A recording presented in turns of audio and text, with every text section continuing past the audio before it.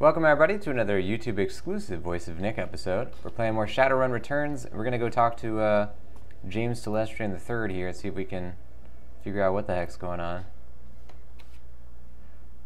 Lady and gentlemen, this is Little Sammy. She's the elf who saved my daughter and the only one who has faced our common enemy in combat. Herr Brackhaus, what does the representative of the great dragon Lofweir have to tell us about the magical insect this Shadowrunner recovered?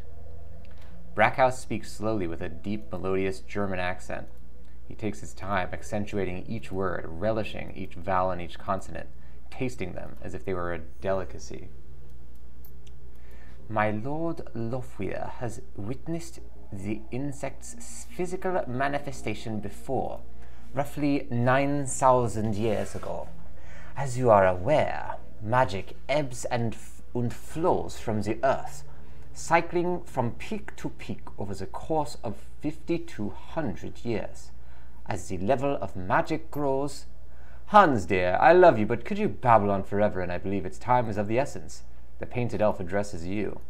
Little Sammy, is it? Delighted. The bug you fought was not merely a magically awakened animal like a wyvern or a hydra or anything else in the sixth world. In fact, it isn't from this world at all. It's the physical embodiment of an insect spirit from another plane of existence. Oh, this requires one of the etiquettes we don't have. I imagine moving from one plane to another isn't very easy. Correct. Perhaps Dust German can tell you all about it at length someday. He's got plenty of time to chit-chat. Now, an insect spirit can't simply thumb a ride through an astral space and show up on Earth late for dinner.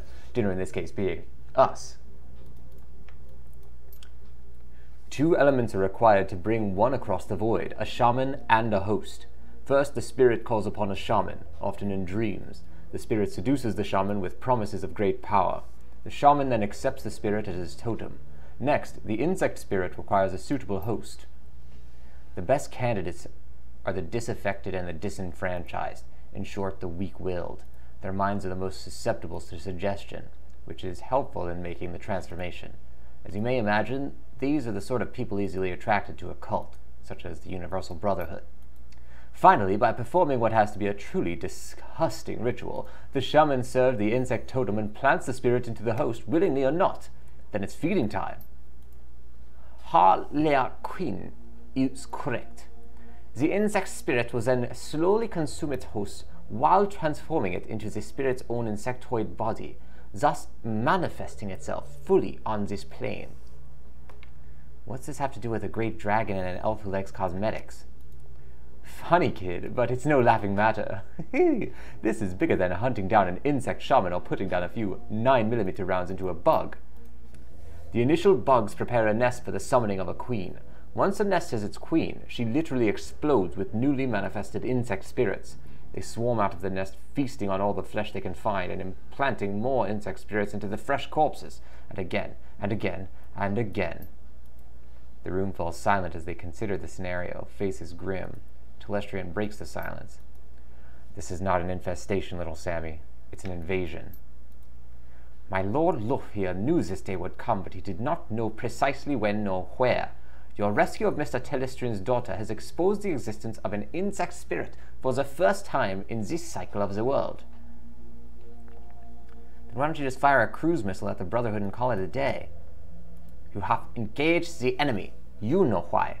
The insect spirit is only a resident in the transform host's body. Conventional weapons can hurt the body and expose the spirit, but the spirit itself exists on 2 planes. It cannot be destroyed by mundane means, hence Project Aegis. Herr Telestrian's biotechnology and agricultural divisions worked with my lord Lofweir's thaumaturgical engineers and designed Project Aegis to destroy an insect spirit once it had reached from its host. The formula, a fluorescing astrobacteria strain, exists in the physical and astral plane at once, and can thus affect the insect spirit. Now that was a mouthful. Did you memorize it, or are you reading it off some index cards? My director of R&D, Diane Ravenwood, will explain how Project Aegis will be used in the field. Dr. Ravenwood? Our weapons specialists have rapidly prototyped a delivery device for the fluorescing astrobacteria strain. They've created some prototype launchers which fire Aegis-filled shells. When fired, the shells will discharge a high-velocity stream of the bacteria. In order to destroy one of the bugs, it must first be damaged using conventional weapons or magic until the spirit is released from the host body. Then the insect spirit must be shot with the Project Aegis prototype launcher to destroy it. So in order to stop an invasion of insects from another dimension, a dragon and an elf co-created a magical insecticide? Crudely put, but accurate. We must stop the Universal Brotherhood from summoning a queen, and we must stop them immediately. You are the only one who's been inside their facility, and the only one who's personally fought these creatures before. That, along with your highly effective assault upon my property, indicates you are the ideal person to lead the attack. I'm flattered. The painted elf grins and his red lipstick catches the light. You should be. Come on, kid. When fate taps you on the shoulder, you've got to pay attention. Unfortunately, she has the nasty habit of tapping you on the opposite shoulder so that when you turn around, she's on the other side, giggling like a deranged schoolgirl. I hate that. Enough. Are you willing to undergo this mission, little Sammy? You had me at killing bugs. Show me how to use Aegis and I'll get it done. Excellent. Harlequin claps his hand as if seeing the circus for the first time. I love the way that the short-lived are willing to die even faster. It's very inspirational. Brackhouse raises his hand and Harlequin's clapping instantly stops. There is one final note, a warning, if you will. You have seen the dangers the insects represent, but you have not witnessed the shaman's power. The shaman must tap into a powerful source of magic in order to summon a queen. We do not know what abilities that power source will grant. Beware of the insects, but do not underestimate the shaman. Hey, don't scare the kid, Hansel. We still needed to go on the mission. By the by, I'm coming with you, little Sammy. I wouldn't mind seeing those creatures for myself. I missed them last time. Telestrian will bankroll you so you can hire the rest of the team. Find me when you're ready to go, and we'll bug right out of here. James Telestrian sighs. Yes, speak with the Harlequin when you're ready to depart. If you wish to acquire additional supplies for your mission, find my assistant Quoth. He's highly resourceful. Great. Speak to Quoth to purchase supplies. Algernon, does he have a side mission for us? We could also probably buy another level of our thing that we want. Let's see what we can get here. We would have to get ranged combat, or we could get quickness. Chance to hit with ranged weapons. Unlock specials. This is chance to hit in ranged combat. It's kind of the same thing, isn't it?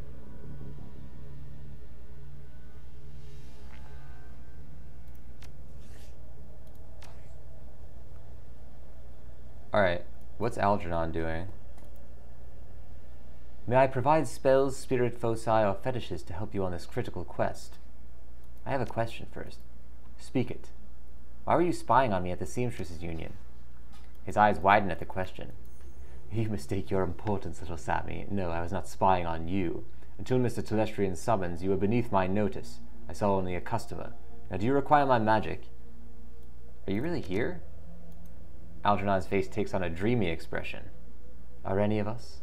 Yes, little Sammy, I'm here, and at the Seamstresses Union, and a myriad of other places. On to the work at hand. Do you require my magic? Who are you? I'm a peddler of magical spells, spirits, and foci, nothing more. Truly? No. Do you require my magic? Can I see what you're selling? Yeah, I don't want any spells. Damn, he has a lot of spells, though. I bet this game has a really rewarding path for people who play magic characters. Alright, Mr. Quoth is going to have some supplies. We could also talk to Marie Louise. I'm assuming she went, like, maybe James Telestrian III sent her to France to study abroad for, like, most of her childhood, which is why she has a French accent and he doesn't. I was listening. It sounds bad. Thank you for everything. I'll be fine. I believe you. You look like you have a question. Why were you locked up at the Universal Brotherhood? Father didn't approve of my boyfriend and tried to scare him off. Something went wrong and Hakim ended up in a wheelchair. Father covered the whole thing up and lied to me about Hakim. He told me horrible things. Her jaw clenches, and I believed him. My Aunt Lynn told me the truth about Hakim and how my father lied. She preyed upon my anger. I was so disgusted with him. It was easy for her to get me to leave and join her new family at the Universal Brotherhood. What did Lynn Telestrian and the Universal Brotherhood want with you? Aunt Lynn was very excited to have me there, almost manic. She talked about the inner circle and how I was going to be at its center. She said I would be their queen. The way she spoke, it was as if she'd seen God or something. Her eyes close and she hugs herself tightly. But it's not God, says she. Only bugs. It's just bugs, only bugs. Was it Hakim who helped you in the Matrix? She smiles, in love. Yes, even after my father ruined his life and convinced me to hate him, he's still been watching over me. My angel in cyberspace, Baron Somdi. After we escaped, I told Hakim about the Brotherhood and the bugs. It was his idea to steal Project Aegis, and so you could go back to the Universal Brotherhood and exterminate the bugs. But I don't know how he knew about it. Baron Somdi just knows things. So what did Hakim tell you about us breaking into your father's office? Nothing. I haven't spoken to him since last night. Why? What happened? It went as planned until your father's people found me and brought me in. Of course it went as planned. Hakim is amazing in the Matrix. I'm sure I'll hear from him soon. I should go.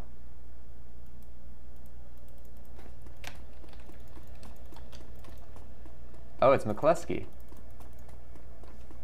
Well, we're gonna rub it in his face then. You're gonna die, asshole. Maybe, but I'm gonna live first. You'll still die screaming. Oh crap, he doesn't have anything to say about that.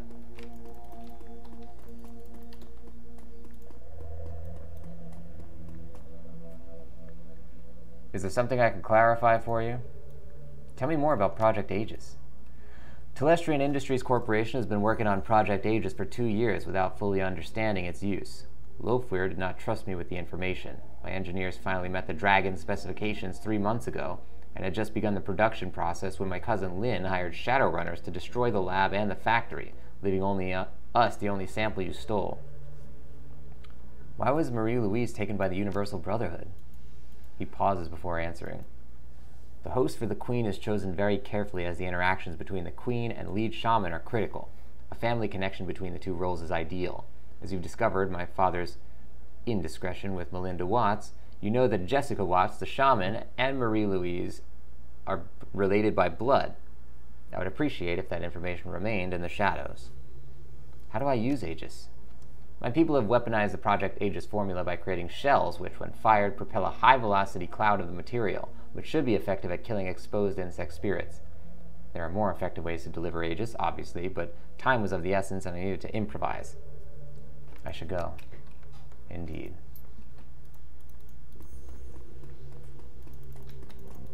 I'd like to imagine James Telestrian as more of like a Silicon Valley startup guy. It's like, usually you'd give like a, you know, a crazy rich guy like this, you kind of assume that he has like a British accent. I don't know, it's just kind of what you go for. But we're going for Silicon Valley guy. And he moved to Seattle. We did not allow many opportunities during our briefing for you to ask questions, Shadowrunner. You may ask them now. How did the insect spirits get here? When the membrane between planes thins, the insect spirits reach into the mind of a shaman and begin their manipulation, playing on weaknesses and offering unlimited power if the rituals needed to bring the spirits here are performed. But once a shaman takes an insect spirit as a totem, they begin an inevitable decline into insanity, slowly losing their humanity. Eventually, the shaman completely succumbs, choosing the contentment and sense of clear purpose that being part of a hive provides. Perform your role, serve your queen, that is all. If Loafweir had seen this before and knew another was coming, why didn't he move faster? Based upon the previous cycles of magic, the first insects are not due to appear for another 700 years. My Lord Loafweir believed he was well ahead of schedule. Something is different this time. It is concerning. Why do you think it's different? Perhaps it's due to the population of humans and metahumans on Earth being so much higher than in previous ages. As a result, the volume of magic created by sentient beings is correspondingly higher. Or perhaps it is the density of the population coupled with the advances of technology and society that has altered things. Magic has never returned to a world like this one before. The density of sentient creatures coupled with the density of information, coupled with the new concepts, the technological persistence of memory, heightens a society's existential angst, Thus more people realize how truly horrible existence is, simultaneously. That in itself is maybe a form of magic. Lofia is studying the question now. What's it like to serve a great dragon? The German man's eyes narrow. Do not misconstrue my relationship with Lofia. I do not serve. Where do the insect spirits come from? As the level of magic in the sixth world grows, for lack of a better word, the distance between the various planes of reality decreases. When the membrane between planes is thin enough, ritual magic may be used to draw things from one to the other. I should go. Yes, good luck. Alright, all we gotta do is talk to Harley Quinn. Gotta say, I'm kind of still excited to have Harley Quinn in our party. Ladies and gents, we're going to do that on the next one. We're going to start off this mission. Oh, also we should go get some supplies from what's-his-name. We can't forget to do that. Let's actually put our character over here for the end. Guys, that's going to do it though. Make sure you subscribe on this YouTube channel if you want to see all these Shadowrun Returns episodes. Come out every Tuesday, Thursday, Saturday, and Sunday, 4 times a week. I'll see you on the next one. Thank you for watching, and bye-bye.